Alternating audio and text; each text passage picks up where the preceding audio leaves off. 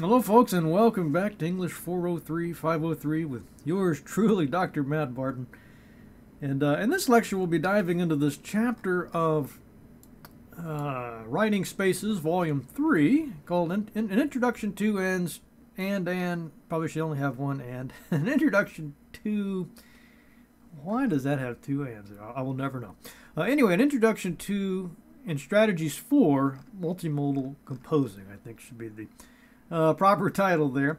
And I think it's worth pointing out that the article itself is actually licensed with a Creative Commons license. You can see attribution, non-commercial, no derivatives, 4.0 international license. So a bit of legalese there, but it's actually a good thing. Because what this does is, unlike regular copyright, where you'd have to get the permission, explicit permission of the copyright holder to legally be, just putting this on a website, for example, or sending it to students for their, learning enjoyment, shall we say. You don't have to get permission because it's kind of granted as part of this Creative Commons license. In the stipulations, though, there are some red tape, if you will. Attribution means that you have to say, you can't just say this is mine or take her name off and just put it somewhere. You have to say, yes, this was from Melanie Gagich, which, makes sense. She did the work. She wants credit. I don't blame her for that.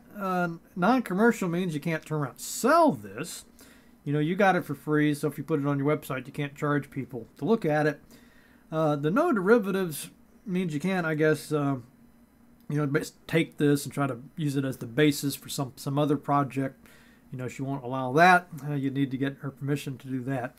But on the positive note, again, you could put this, you could spread this, you could email it to people. I could put it on D2L. I don't have to get anybody's permission for that project. And the reason I bring all this up is she will, later on in this essay, she talks about where to get some of these resources that you might want to use, especially if you're doing a multimodal project. You might not be a musician, for example, but you want a little piece of a song, or you might want a little piece of a video, that sort of thing. This Creative Commons licensing will let you do that. You can find things you're free to use. You can remix it however you want in these multimodal projects. But anyway, we're getting a little bit ahead of ourselves. So this article will be about, first of all, what the heck is multimodal composing? What is that? Why should you care about it? And then, assuming that you do care, and you're convinced by the argument, which hopefully you will. You probably already are. You're taking this class. I mean, surely you like this stuff. But she will give you some basic strategies, which I think are really cool, because her strategies, these pre-drafting strategies she's talking about here, I think these would work really well. As if it's a YouTube video, if it's a game project, it's pretty, it's broad enough to accommodate basically any kind of multimodal project. Okay, so let's dive into it. And she says here that, I think I'm looking at the overview. Let's skip down to where she defines. Yes, what is a multimodal text? I'm not crazy about that term, multimodal. I don't really like the term mode, to be honest with you. I always think about a commode. It's fixed to not the image I want, but I guess they didn't want to use multimedia, and there's multiliteracy, and you got all these different words for basically the same stuff. It used to be called new media, and then, we've been over all the different terms. Doug Hyman talks about this as well. But maybe this one's okay. She cites here, this is Gagich citing Takayoshi and Pamela Takayoshi and Cynthia, I want to call her Cindy because that's what she goes by, but Cynthia L. Self, kind of the, really big, important names, huge pioneers, just really, people you ought to know if you're in this discourse community. Anyway, they have a term for what they call multimodal text, and they define it as texts that exceed the alphabetical and may include still and moving images, so basically pictures, graphs, that sort of thing. Animators, I'm not sure why that's not animations, but you know what they mean. Color, words. It's interesting how words is is in there. Music and sound. So you could think, well, what is not multimodal? And the Gagich's credit here, she does talk about how even an academic essay, even if it looks like, you might think, well, that's just nothing but words. But when you really think about it, you start seeing, well, there's a little bit of design here. There's a little bit of the visual in the way paragraphs are laid out on a page. And as a matter of fact, one of my revision strategies, one of my editing strategies is to zoom out on a document to the point where you might be too small to see the words, but I'm not looking for the words. What I'm looking at is like the shape of the paragraphs, right? Make sure they're not too long. Just make sure it kind of looks nice visually. And believe it or not, that can actually make for a better essay. It prevents me from writing these 2 or 3 page long paragraphs that put you to sleep before you even read the first sentence. Okay, back to this. She says, creating a multimodal text does not require the use of a digital tool. Does not need to be in an online space. So she says that a multimodal project, it could be a website, could be a game, like Cindy Self talked about there, and Takayoshi. Could be something with a lot of colors and music and all that, but it could be basically any 2 things. Right? So she talks here about a collage. I don't know if you've ever done one of these. They're kind of fun. I used to have it as a class project, my 191 class. But you might say, the way I would use it, I'd say, write an argumentative essay, ethical perspective on something as an essay, but then also make a collage, and you can cut, get scissors and paper and some newspapers or magazines, just get down there and cut out some pictures and get some glue, just to make this thing on a piece of poster board. Man, the students just love that. It was just fun, frankly, to do something like that. It's kind of artistic. But she says that's, to her, hey, that's a multimodal text, right? It's got the features there. You're using those existing printed artifacts. I mean, you didn't go out and take the pictures. You're cutting them out of a magazine. But there's still quite a bit of composition taking place there, right? There's creativity in the images that you select. You're not just randomly picking images, for one thing. And you also are being creative in the way that you put them on, the places that you glue them, the stuff you put them next to, and so on. And it's kind of hard to describe it just in words, but I mean, if you have ever made a collage or looked at some collages, some are better than others.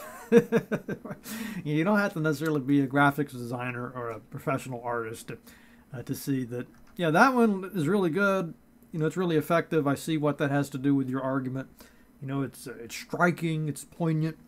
That other one looks just like a bunch of random images. But anyway, that to her is multimodal because it's using those different modalities. And I wanted to show you this one. Let me get out of this for a second and show you something interesting. The Ballad of the Internet Nutball. Chaining rhetorical visions from the margins of the margins to the mainstream in the Xenoverse. Now, I like this because I just think Xena is fantastic.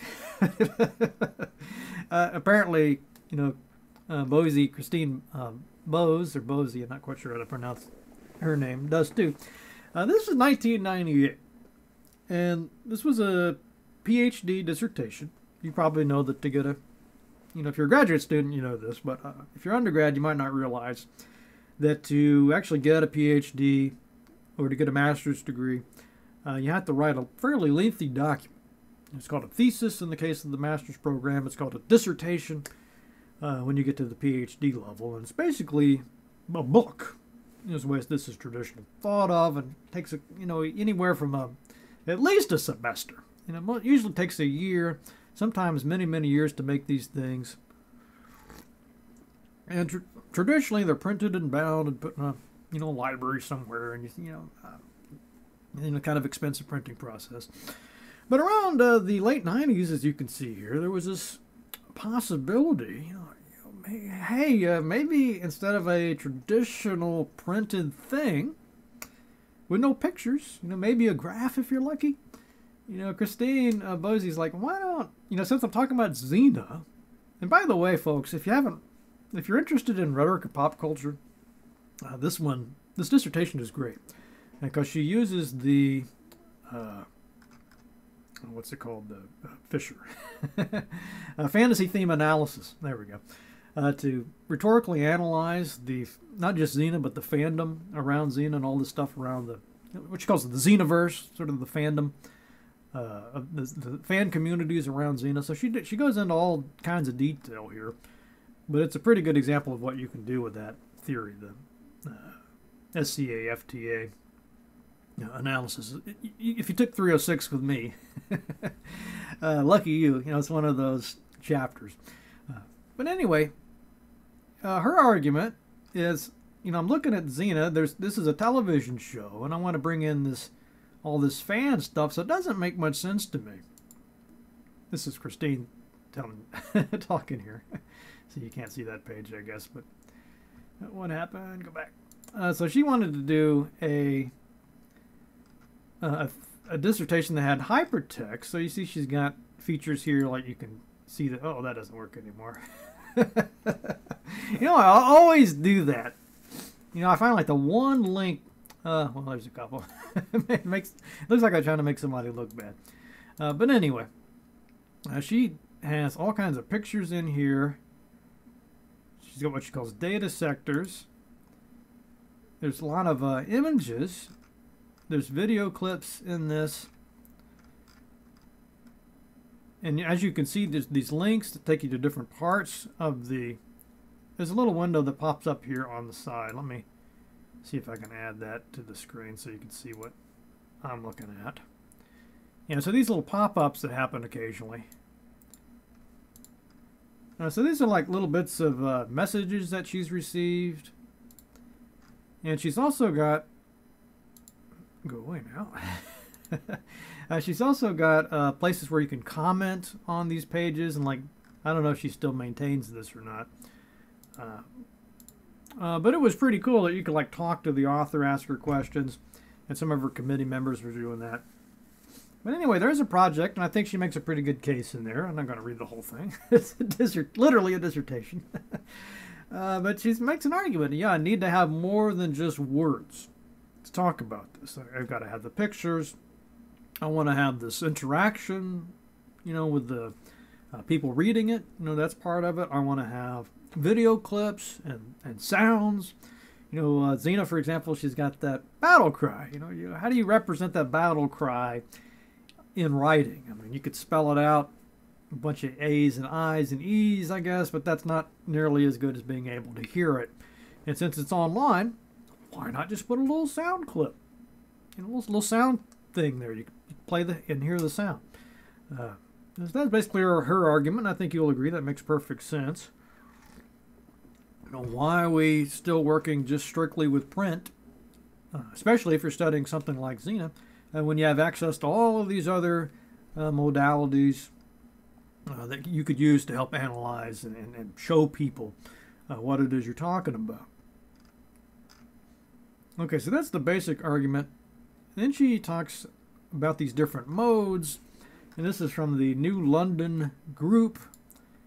And I also have a picture. Yes. And this one is also licensed by the Creative Commons. But if you look at this, what is this called? A pie chart, I guess, or kind of a diagram? I don't know. I'd have to refresh my memory on that.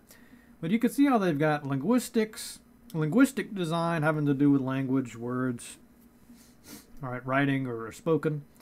Then you've got visual design, gestural design. I love this because everybody forgets about the importance of body language. It's wonderful. It's fun to study. And so I love that they've got that in there. Then they got spatial design, how things are laid out on a page. And then audio design, music, sound effects, etc. So again, you probably think first and foremost, in English class, you naturally gravitate towards linguistic design, all the stuff we've been talking about with the rhetoric, but not so much this other stuff, right? You might think, well, visual design, that's for artists, that's for an art class, graphics design class. And, sure. But the fact is, they're just stuff that everybody needs to know, some basics, about how to design with those elements, to be rhetorically effective, right? You got all available means of persuasion. If you can use colors somehow to make a point, why not? Why would you want to restrict yourself from that? Same thing with gestures and all these elements. So these are the new London group. And their argument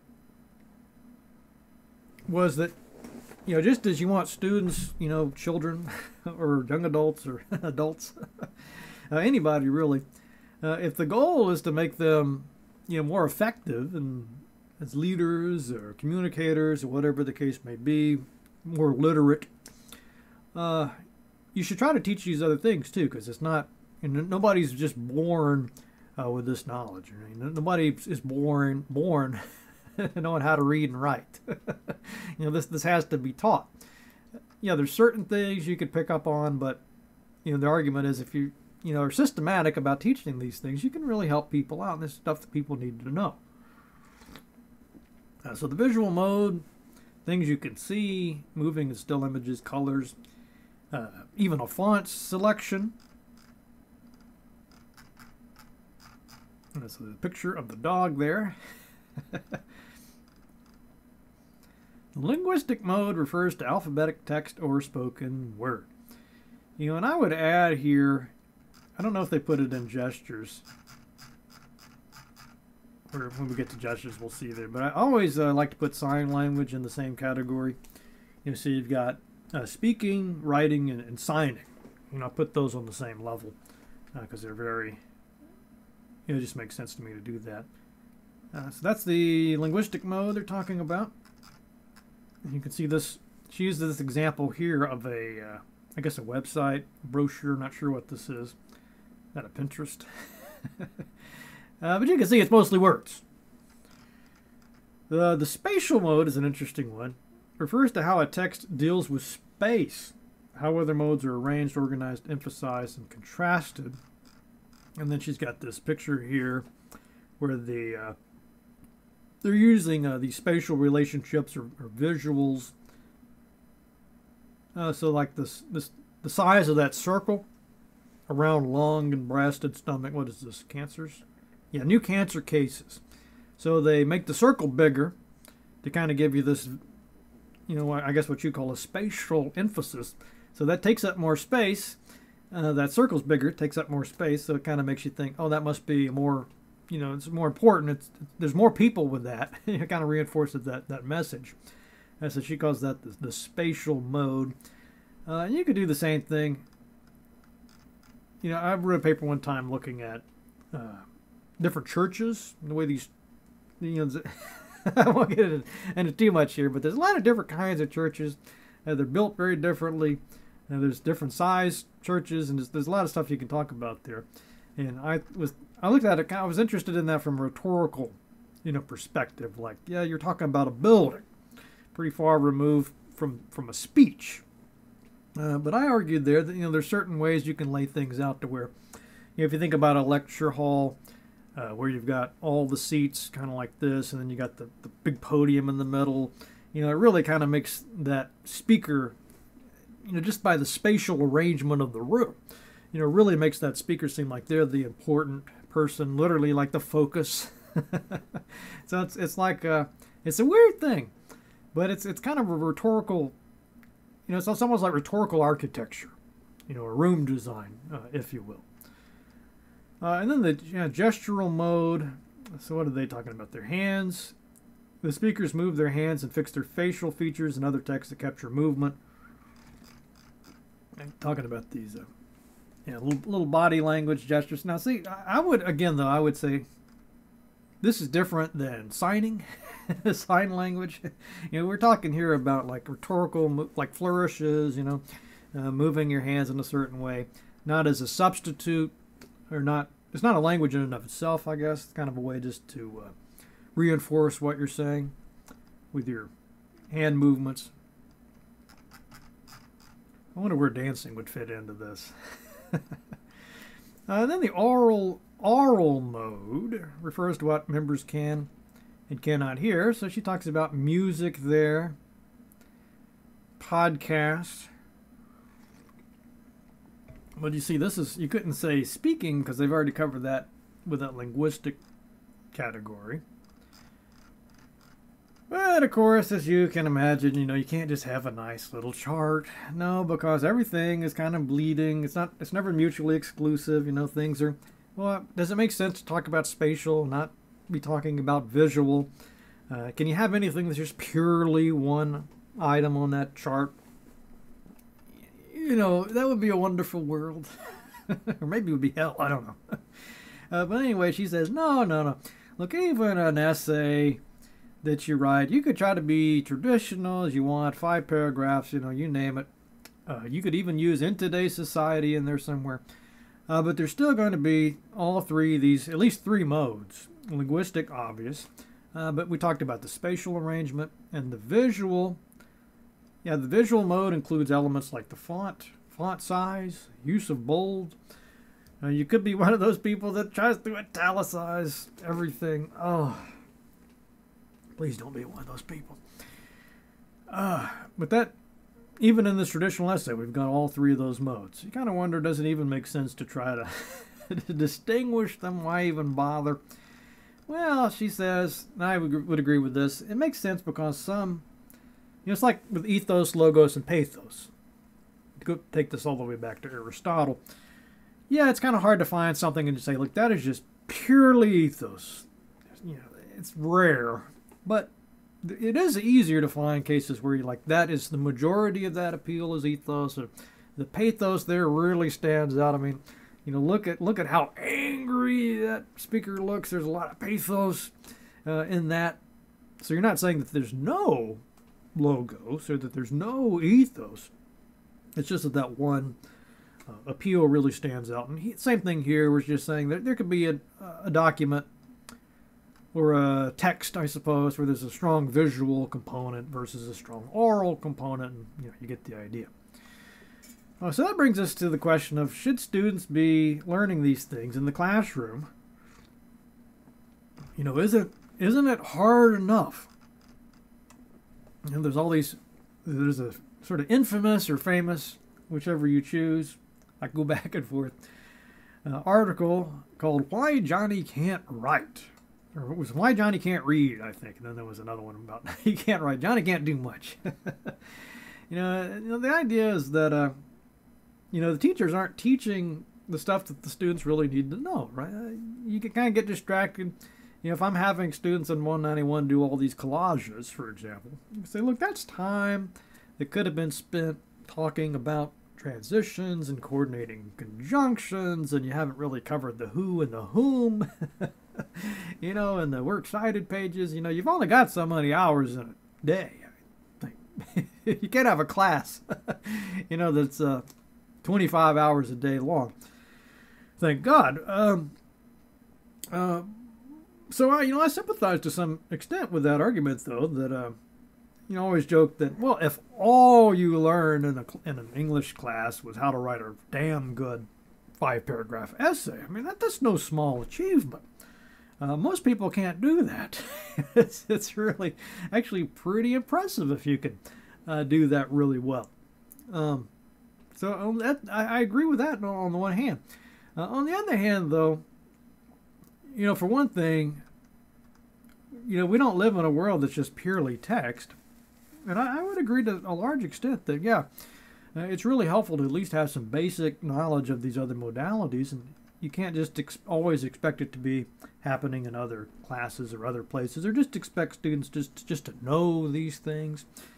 I've often heard this argument that you don't really have to teach students things like social media because they're already on it. They already know it. They use it every day. Yeah, maybe. But, I find that there's still quite a bit of instruction, or they can benefit in a lot of ways from instruction on those. But anyway, we'll probably never solve that debate. Let's see. Learning how to create a multimodal text will prepare you for the workforce by allowing you to embrace the skills you already have, or build on them, I would say, and learn how to target specific audiences for specific reasons using the various modes of communication. All right, so how do you create a multimodal text? And this is the part of the article I thought was really, really useful.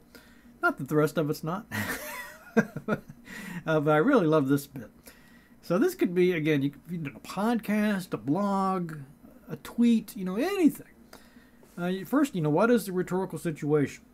And we'll talk about each one of these here. So the first one, determine your rhetorical situation. Review and analyze other multimodal text. Key step, this is imitation. This was a classic, part of that classical rhetorical training and practice all the way through up into the Renaissance and beyond. Gather content, media, and tools. Cite and attribute information appropriately, and then begin drafting. So we can look at these. She's got her breakdown here. Very, I think Aristotle would approve, or Bitzer. And so what is the rhetorical situation that you're in? And she breaks this into a message, the purpose of the text, the content, the audience, who's going to be looking at it, the author, you might not think about that as often as you should, the genre, and the medium. So the message, what are you trying to accomplish? Do you know? And what is the thesis statement? We used to ask about a paper. What is this about? And sometimes you're not even sure yourself. Let's just be honest. Like, I just had to write something, man. The deadline was, next week. But you're not going to be very rhetorically effective. You need to be able to be succinctly, you at least need to be clear on what is it you want to say. So she's got an example here. This is a clear message. Convincing college freshmen at my university to donate to the ASPCA. So you can see there, it's pretty clear what she's trying to persuade people to do. Donate to the ASPCA. It's right there. The audience, here she talks about two audiences, which I thought was kind of interesting.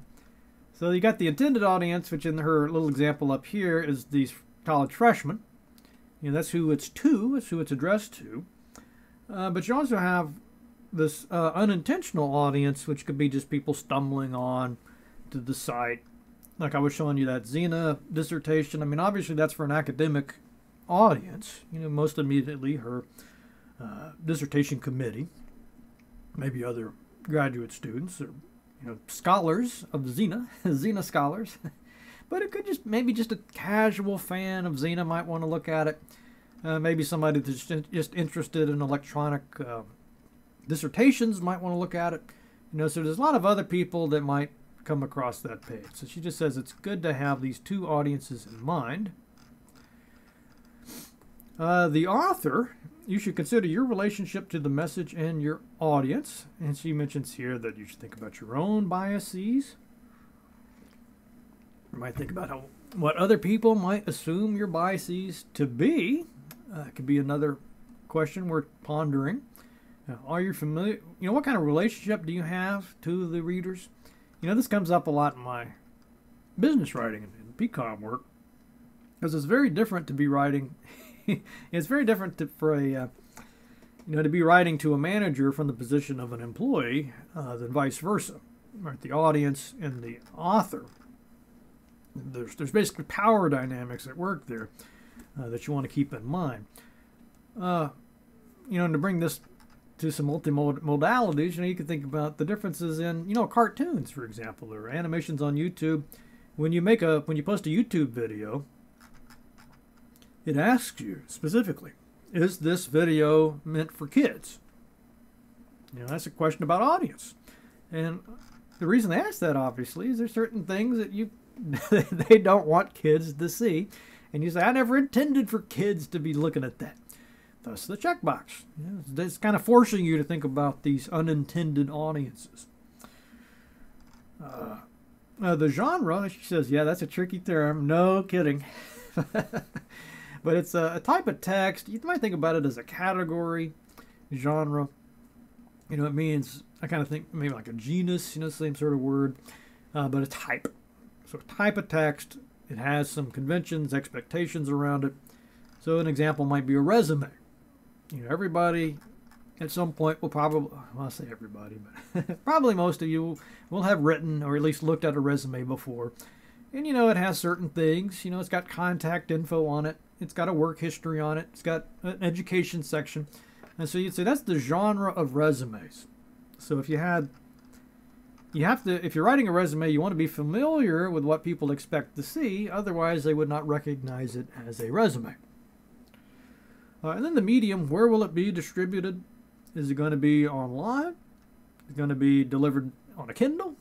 She even mentioned SoundCloud here. So all these different media, or mediums, however you want to say that, have features that you might want to consider. Like when the Xenoverse, you know, when Bosie was doing that Xenoverse dissertation, she had video clips. You know, she was trying to leverage the power of that medium. You know, the same thing with the Kindle.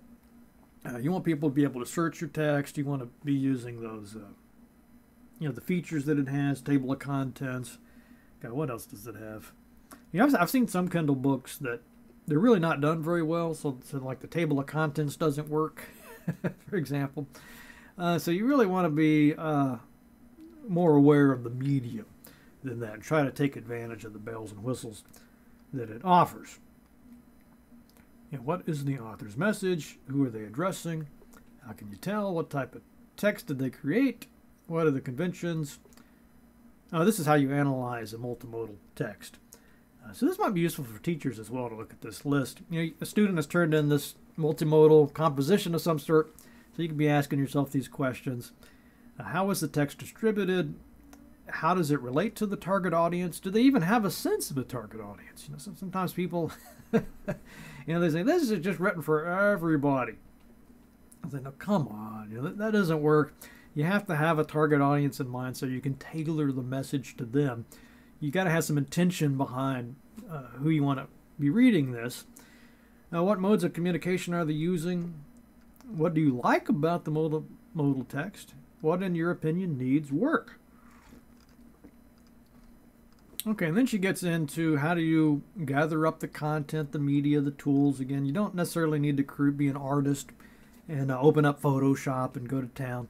And there's actually quite a bit of things you can take from other sources, just like you might cite a quote from a book. You know, same sort of thing. You can take images as long as they are licensed. And here's where she talks about this. The Creative Commons license, exploring open licenses. So you can get on Google and let me just show you this real quick.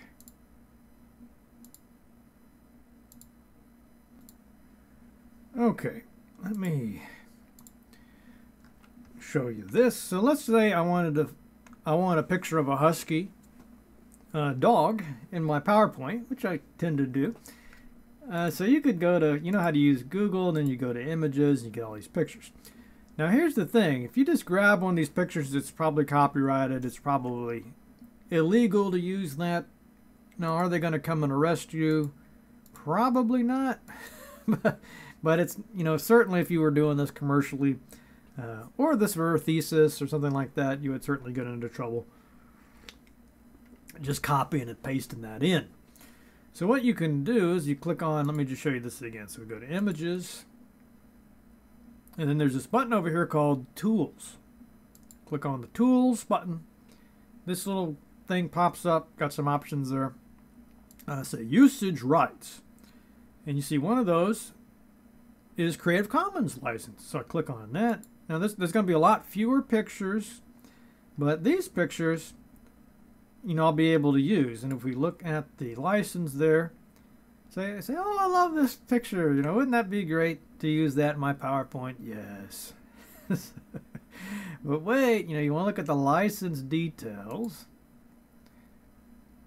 and we can see what it does.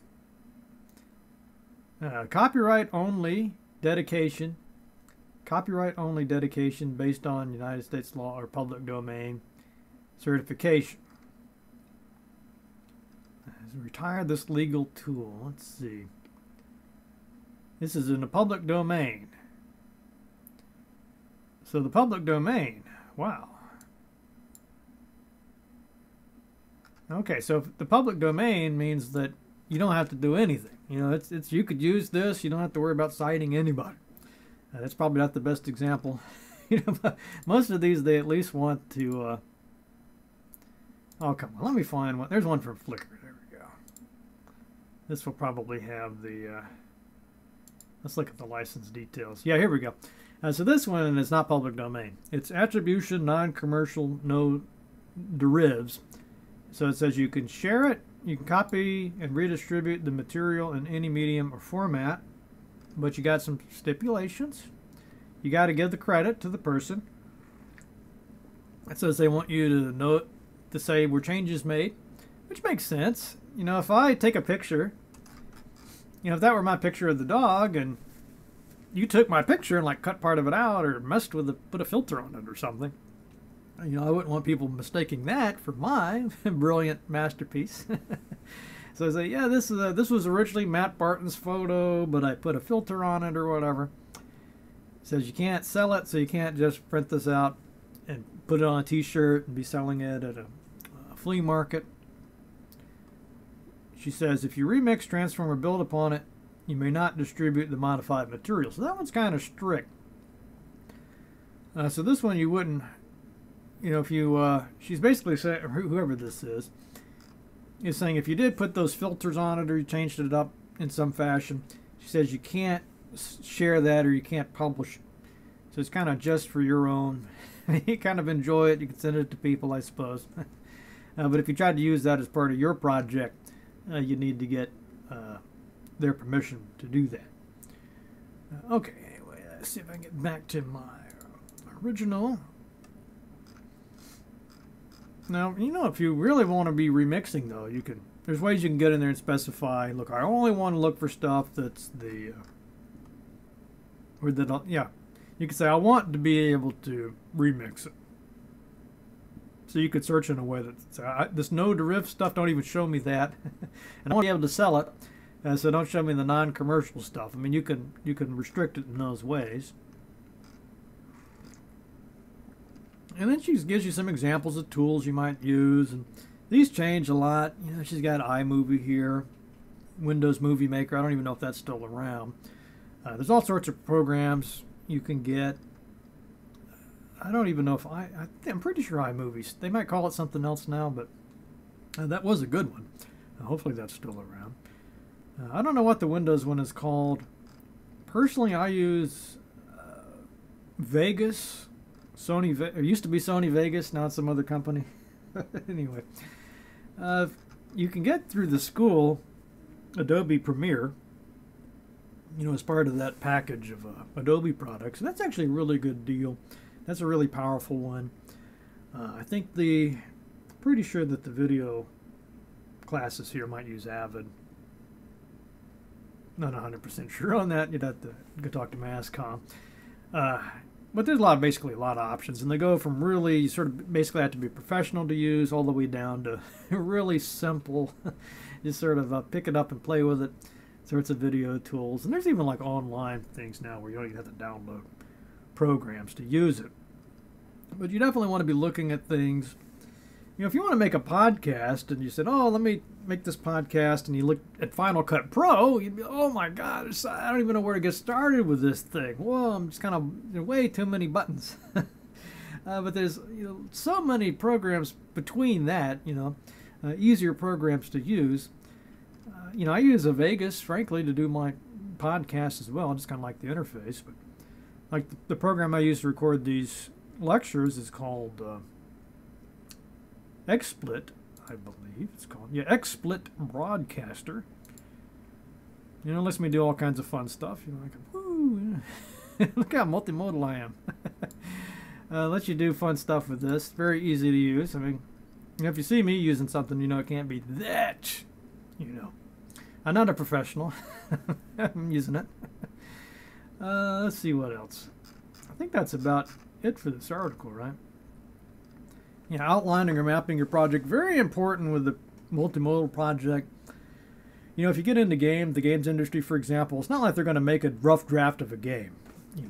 It's way too expensive. So you have to map everything out on paper first, and then any big decisions that have to be made, they make it at that stage, way before they start actually producing the assets.